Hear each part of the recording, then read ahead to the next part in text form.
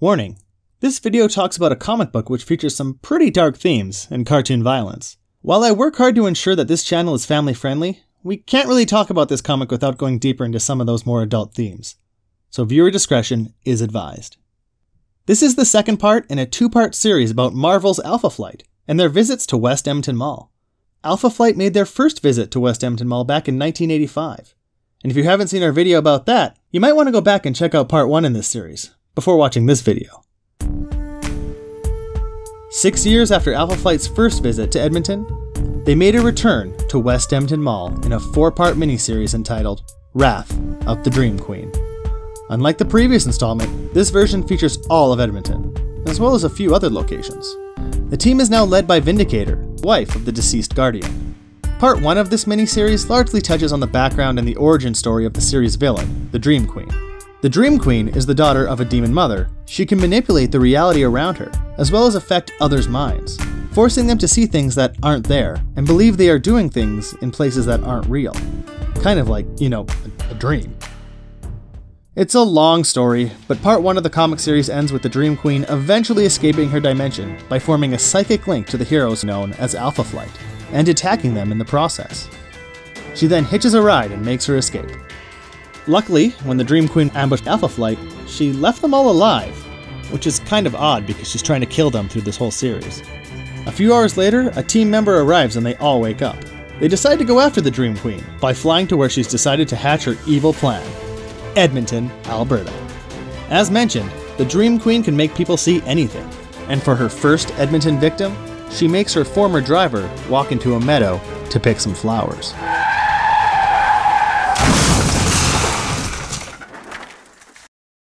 The Dream Queen makes her headquarters on top of one of Edmonton's towers. But which one is this? It's pretty easy to identify which other towers are in view. So if we use Google Earth to get us as close to this view as possible, and keeping in mind that we have to allow for some artistic leeway, it's a pretty good guess that she's in the TELUS building, or the ATB building. So, Alpha Flight is en route to Edmonton. When they're just over Calgary, the Dream Queen forces Sasquatch to steal Talisman's Coronet of Enchantment, so she can use it to enhance her own powers. This results in a fight, and Sasquatch jumps from the jet directly into the Calgary Tower. Vindicator gives chase, and Sasquatch narrowly escapes down the elevator. Oh, and by the way, Sasquatch is in a woman's body now.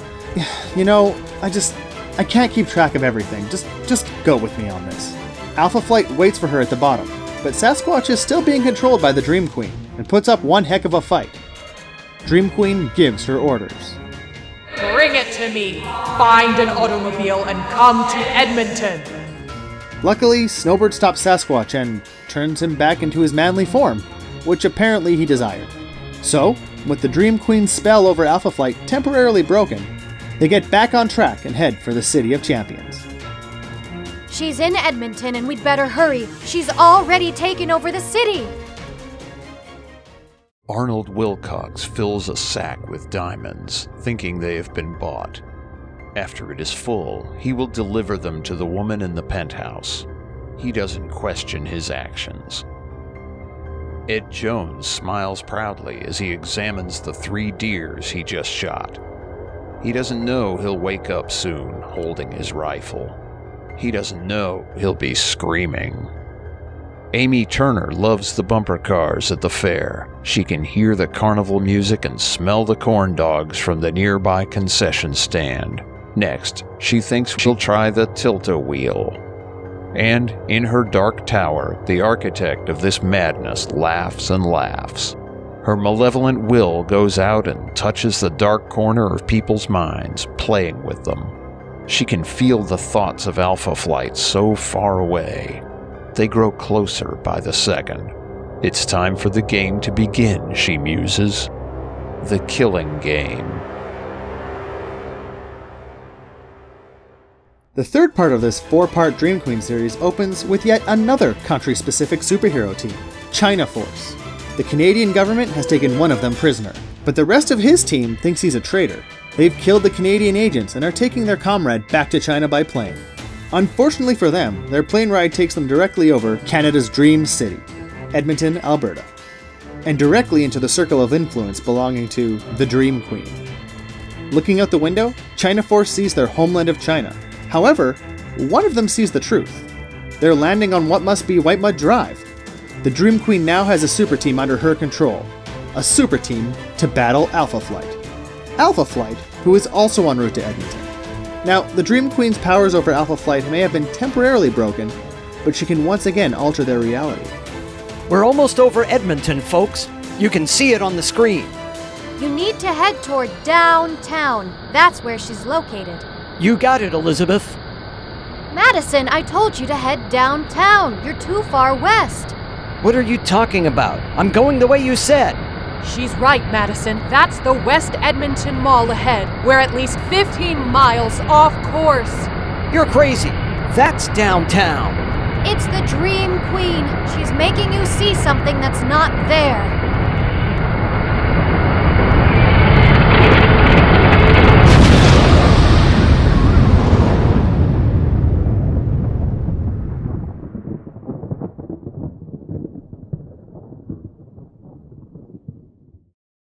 Their plane crashes through the ceiling of the World Water Park and into the Blue Thunder wave pool. Alpha Flight is shaken, but they are able to swim to shore. Where is everybody? This place should be packed on a Saturday. Luckily for everyone who wasn't in that wave pool, the Dream Queen had somehow cancelled the weekend crowds. From her tower overlooking downtown Edmonton, the Dream Queen can see Alpha Flight and poison their minds, just like she has with the rest of the Edmonton population. In the lobby of my building, the people of Edmonton bring me their gems as tribute, not knowing they're living in a waking dream. They think they are dumping their garbage. If they only knew the truth. In the streets, men racked with violent dreams stalk among their victims with dripping axes and smoking guns. The twitching bodies that still live dream their worst fears while their lives seep away into the crimson asphalt. In the suburbs, people act out their darkest fantasies, taking care of that nagging spouse or unruly child without realizing it's for real. The water's still running, but no one's here. I remember when I was a kid and they first opened this place, my mother brought me here and I rode the slides for hours. Suddenly, Alpha Flight is attacked by China Force, who all happen to have codenames based on the Chinese zodiac. The battle between superheroes in Edmonton's World Water Park.